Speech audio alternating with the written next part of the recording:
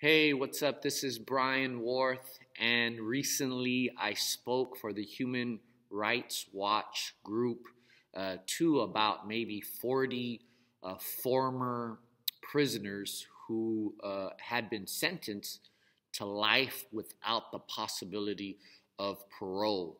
And due to recent changes in the law, they all received a second chance in life. And they asked me to speak to them, to encourage them on the steps that I took when I was released from prison toward a success. So I thought I would recap some of those steps for you in this video. Maybe you just got out of prison. Maybe you just got out of a men's home, a women's home, or a drug rehab. Or maybe you're in a place right now where you say, you know what, I have to change. I have to do something different. And I want to succeed. I want to do something with my life. Maybe that's you. I hope what I'm about to say will encourage you to take the necessary steps forward. I was arrested at the age of 16, regretfully for a gang-related murder. I was tried as an adult and in the Compton, California courthouse, sentenced to life in prison. I know how it feels to be a teenager crushed by hopelessness and despair. By the grace of God, after 16 years in prison, in 2008, I was miraculously released when God touched the heart of then Governor Arnold Schwarzenegger. I've been out of prison now for 13 years, and by God's grace, I've experienced some levels of success in life. I just celebrated my 23-year wedding anniversary. I'm the father of 3 beautiful children. I'm an author, radio host, and I'm the founder and lead pastor of what some would call one of the fastest growing churches in the United States. And so when I first got out of prison, there were certain initial steps toward success that I took. One of them was to stay in a positive environment, made sure that I didn't go back to a negative environment, that I stayed in a positive environment, because environment is powerful. Atmosphere is powerful. In fact, I didn't go back to my old neighborhood and greet my old friends until about 10 years after my release. I was serious about the environment that I was going to live in post-incarceration.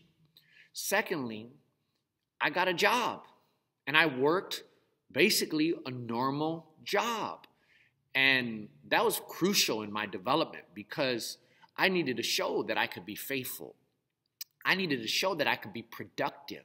I never worked a full-time job before. So I needed to demonstrate that I can get up every morning, that I could drive all the way to my work, sometimes 30, sometimes an hour, depending upon traffic, that I could drive all the way back and go home and do that day in and day out. That was a development phase for me, developing my character and developing who I was. So I remember my mentor telling me, Brian, you're going to get anxious working your job, but stay faithful to your place, because from your faithfulness to your place, other opportunities will arise. And that's exactly what happened. Thirdly, I began to volunteer in the area that I wanted to be successful in. So I had a desire to start a church. I had a desire to be a pastor.